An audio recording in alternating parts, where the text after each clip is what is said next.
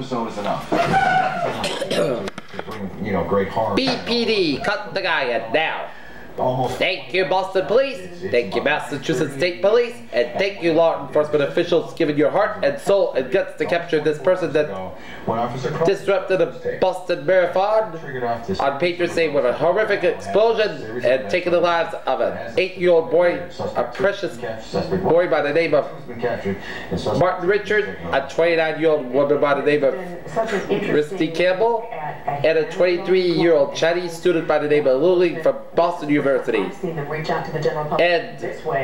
Thursday's horrific shooting that took the life of a young MIT police officer, 26-year-old Sean Collier, and the shooting of a T police officer. Thank you, law enforcement officers, for getting the job done. And not only every day, but particularly this Boston strong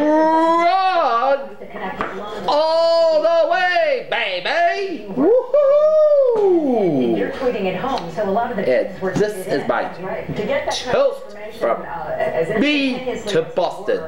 We want to be very careful every time we do relay something because we want to make sure that it's accurate. But we thank all of you for also keeping. May the city of Boston sleep in peace and quiet, and may the city of Boston go back to their normal lives after a week of terror and horror and sorrow and frustration. And tomorrow may the city of Boston back to normal.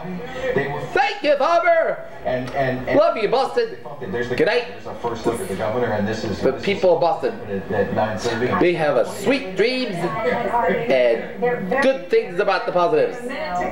And Boston strong, baby.